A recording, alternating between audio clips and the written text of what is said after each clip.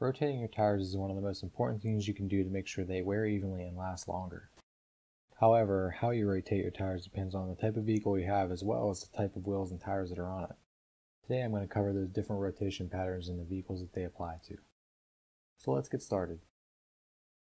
This first pattern is a simple pattern where you would only move the front wheels to the back and the back wheels to the front.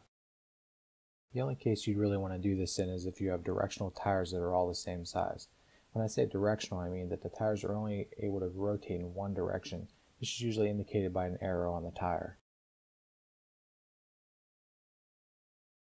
Next, we have another universal pattern that can be used on all vehicle types, as long as you have non-directional tires in the same size.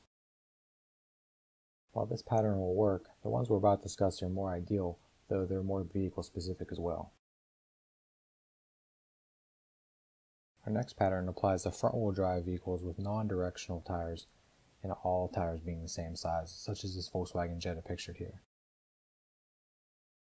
As you can see, the front tires move straight back, while the rear wheels cross as they move forward. Next, we have a pattern that applies to rear-wheel drive and four-wheel drive vehicles, again with same size non-directional tires and wheels. This pattern is opposite of our previous pattern. In this one, the rear wheels go straight forward and the front wheels cross on their way back.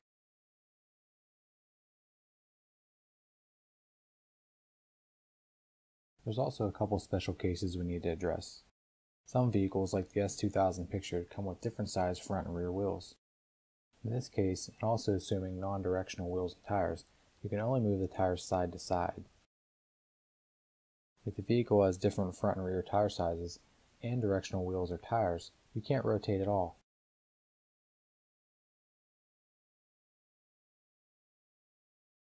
Now, if your vehicle has a full-size matching spare, you may want to do a 5-tire rotation. Getting the 5th tire into the rotation takes some of the wear and tear off of the other 4. Additionally, some four-wheel drive systems are sensitive to tire height. Using the 5th tire ensures that the height of that tire is the same as the other 4, so in the event that you have to use the spare, there's no issues with the four-wheel drive. This pattern is for a front-wheel drive vehicle.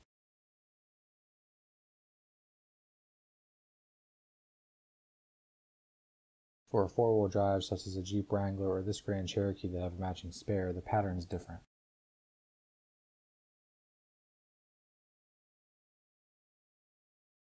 Here are all the patterns we've just covered. Choose the one that suits your vehicle's needs. Thanks for watching. I hope you enjoyed this video.